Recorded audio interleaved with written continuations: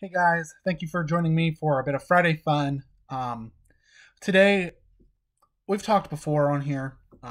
Most of you who know me know that I love reading. I've talked before how I like to read pretty much anything. And I figured I've been going through a lot of these fun videos. And unless something really comes up that I feel like I need to bring up that's particularly fun, I'm thinking of talking about some things that I'm reading.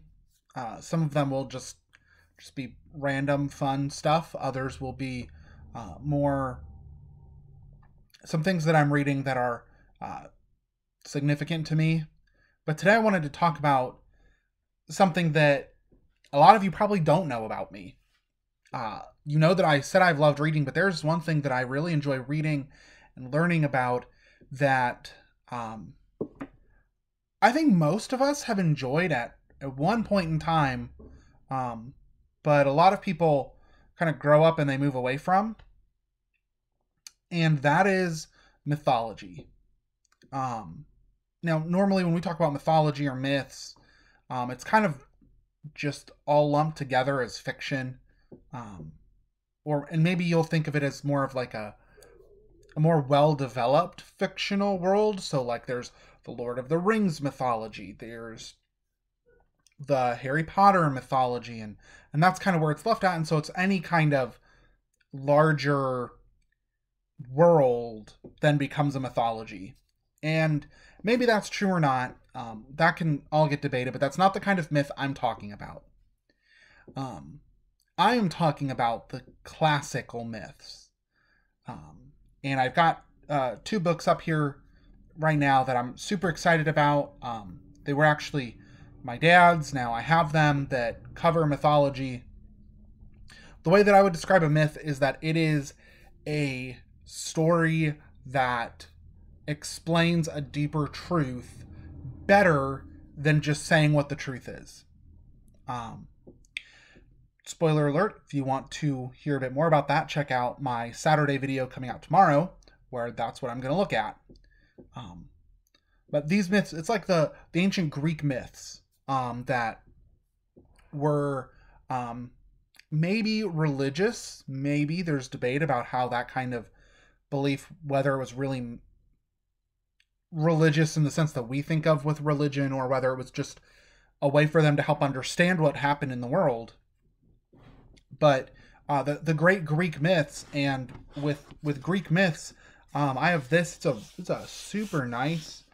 This is technically considered leather bound, and the title is "The Age of Fable" by Bullfinch. And um, in this in this book, it's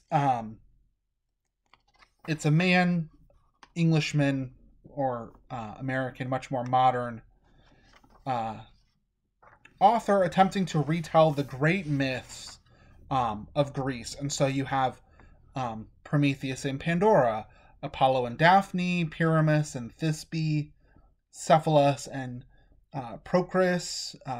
You have all of these Greek gods that it brings up, and there's a ton in here. There's 42, um, and most of them are Greek. There's actually some that aren't quite Greek, like Beowulf would be one of those kinds of myths, and it looks like it went into some others that I'm very excited to get into. But um, the stories, they were so interesting. They were very entertaining. I personally enjoyed um, getting into Greek myths, even somewhat getting into Shakespeare. When you get past the language barrier, some of the stories were very engaging.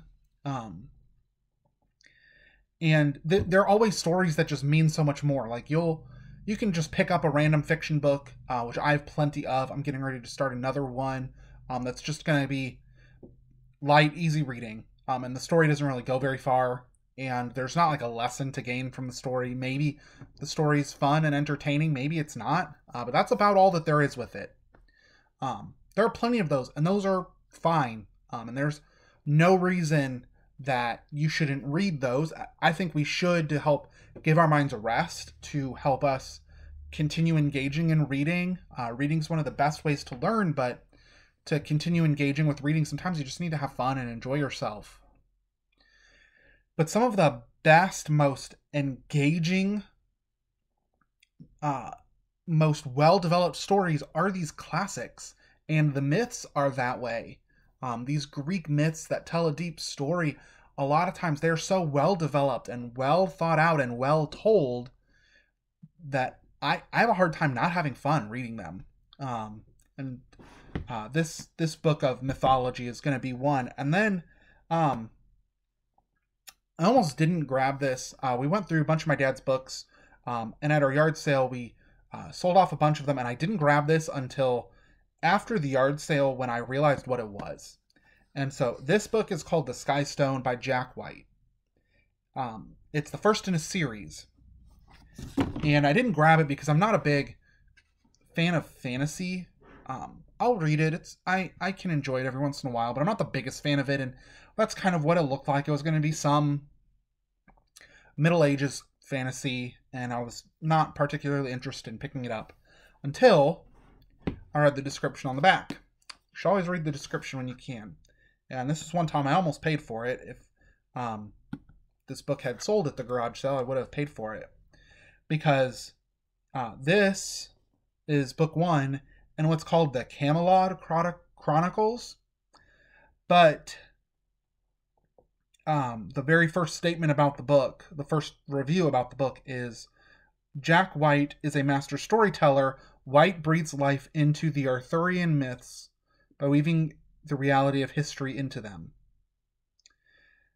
And it then goes on to say it's the story of, Arthur pulled the sword from the stone, Camelot came into existence, there's a power struggle, and ultimately Arthur and Camelot kind of fell. And it kind of sets it at a specific time in England. And it's King Arthur and the Knights of the Round Table and Merlin and the Sorcerer's Stone, all of these kinds of things. And there are several books that lay out kind of a little bit of before, making it more historical, and then kind of drawing it all out. It's a myth. All of those are myths. It's the talk about how you pursue power and what does that mean, and that some people seem to just have a destiny given to them, and how do they accept that destiny and live into it, and all these kinds of myths, these great, extremely interesting myths. I love this kind of mythology, and these are going to be much. Obviously, this is book 1 of like 7. It's not a small book. It's some 400 some pages, almost 500 pages.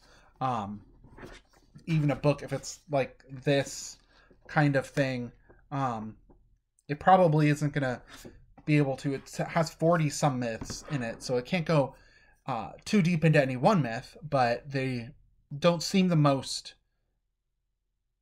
approachable. They don't seem as easy to get into, but there are plenty of collections of these myths, and a lot of them tell them in ways that are very easy to kind of get an idea of what is there in the myth, and I just find it fascinating. I find it very enjoyable to read them, and maybe you learn some about how the world works, and maybe you don't, and it's just, there's the book, and that's just what it is, and just, okay, whatever. But I really love myths, and I do find them very fascinating, and I'm very excited to be able to get to read these books. So that's some fun that I plan on having soon. I hope that all of you can continue having fun, whether you enjoy myths or not. That's just fine. I hope that you have some fun, and I pray that God will bless you guys, and I pray that you have some fun this weekend. Take care. Bye.